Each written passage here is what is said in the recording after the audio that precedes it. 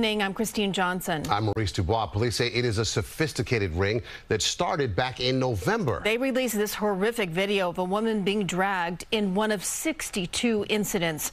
So far, police have arrested 7 people connected to the robberies, but there are still others on the loose, including the alleged ringleader. CBS 2's Ali Bauman live now in Chinatown, where the most recent incident took place.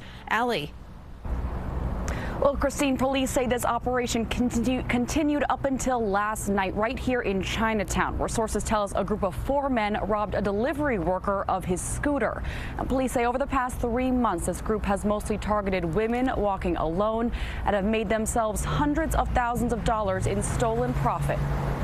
Surveillance video shows a suspect on a scooter fleeing a 62-year-old woman to the ground in Brooklyn last month while stealing her purse.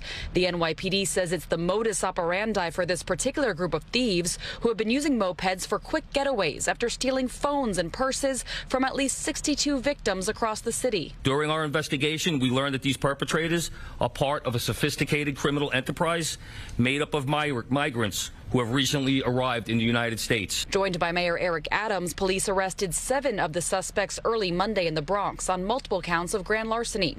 But investigators are still looking for the alleged ringleader, 30-year-old Victor Parra, who came to New York from Venezuela last year. Detectives believe the robberies typically began with a message blast from Parra on WhatsApp, looking for phones and reading, "I have money, I'm available, go get them." Once the messages are received, the crime wave begins, with the scooter operators making $100 a day and the actual phone snatcher making between $300 to $600 per phone that is stolen. Investigators say at Parra's Bronx apartment, a hacker would break into the phones and use the owner's banking apps to make fraudulent purchases in the U.S. and South America.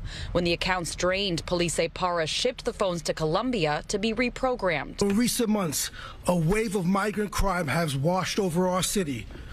But by no means do the individuals committing these crimes represent the vast number of people coming to New York to build a better life. Police have issued warrants for 3 other suspects and believe even more are out there.